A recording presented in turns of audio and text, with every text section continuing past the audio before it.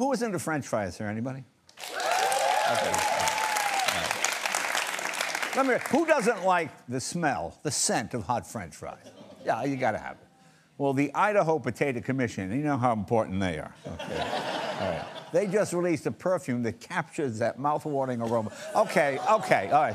That shows you how fat we're getting in this country. Really, why don't you just eat French fries? You want to smell like French. Anyway, it's called Frites by Idaho. Frites by Idaho. It's actually a scent.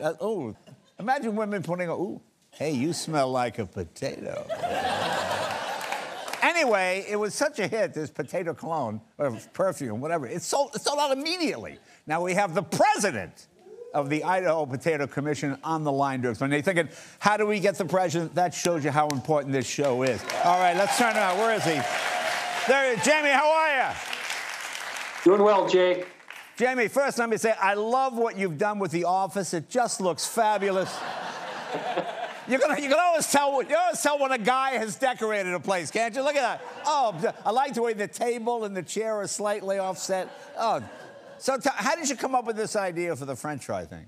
Well, last year we were in a brainstorming session and coming up with ideas for how to better promote Idaho potatoes, and just throwing stuff at the wall and see what would stick. And the smell of French fries kept coming up, and so we thought it had some merit. So we did a survey, and 90% of those that were surveyed said that they loved the smell of French fries. So we thought we would roll with it. Okay. Do you have a bottle there? Have you got a bottle near you there? I do.